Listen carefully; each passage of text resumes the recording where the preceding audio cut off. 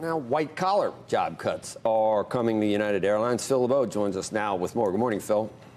Hey, Joe, this is the first of what we will see likely for the entire airline industry play out over the next several months. Yesterday, United told all of its management and administrative employees, about 11,000 in the entire company, that at least 30% of those jobs will be eliminated starting October 1st.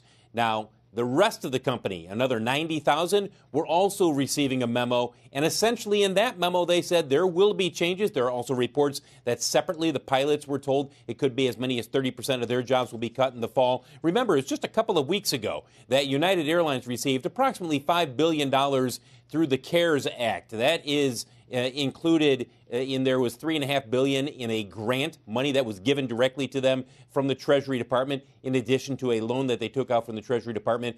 The condition on that loan and on the money that was given to them as part of a grant was you can't fire anybody. You can't have mass layoffs before September 30th. But to be clear, United and really every single airline has been forecasting that there will be job cuts down the road. So they needed this money to keep everybody employed at least through September 30th. But after September 30th, United is now saying at least 30% of the white-collar jobs are going. You'll see thousands more in terms of frontline employees as well.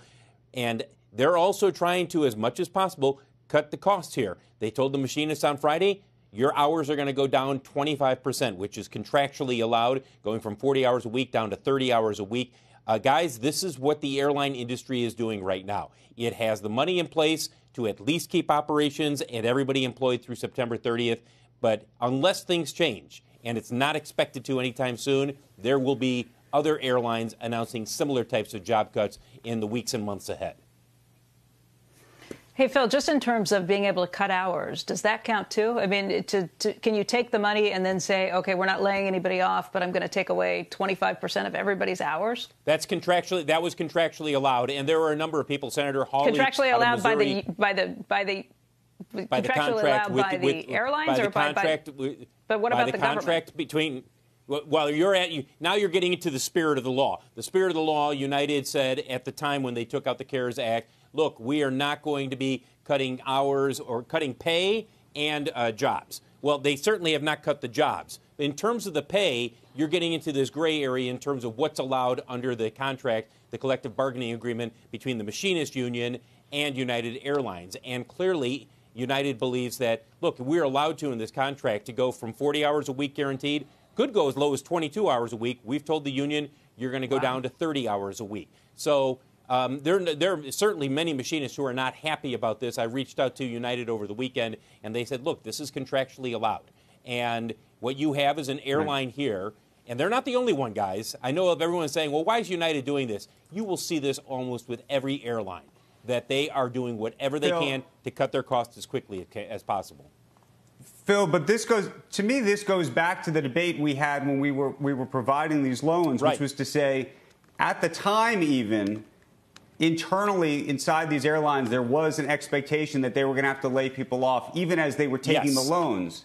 And so, as we were saying, and we said it on the air many times, this program effectively saves the shareholders, but doesn't necessarily save the employees. And the whole goal, of course, was to save employees. More than anything else, we were trying to keep the employees in business. The airlines could have gone through bankruptcy, gone out the other side, and still kept the planes in the air, obviously with less employees. And so the question I have is, how do you think airline executives are going to respond to the public when, 10, 20%, whatever percent we think of employees are no longer on the payrolls come this fall? I think the executives will do the same thing that they've been doing from day one. Andrew, we were at the White House when all of the airline CEOs were called in. Every single one said the same thing, which is we need to make dramatic changes. And in fact, while we were there, United was saying, look, we're going to be having a number of employees, thousands of employees, taking unpaid leaves of absences because we need to cut the cost dramatically immediately. And they even said at the time, Andrew, the money is appreciated. It is helpful to keep the operations, to keep us from going into bankruptcy immediately. But unless things change, we will need to make changes in how many people work for each airline. So, yeah, is there going to be backlash? Absolutely. Will people sit there and howl? Yeah. The airlines are not beloved anyhow by many people. I mean, people criticize them on a number of fronts. This will be one more where they say they took the money and now they cut the jobs. But to be clear, they warned all along these job cuts are going to be necessary. It was known 6 weeks ago. It was known at the very time. Yes. That was the only point I was trying to get at. It was known as they walked into the White House. It was known as they walked into the White House.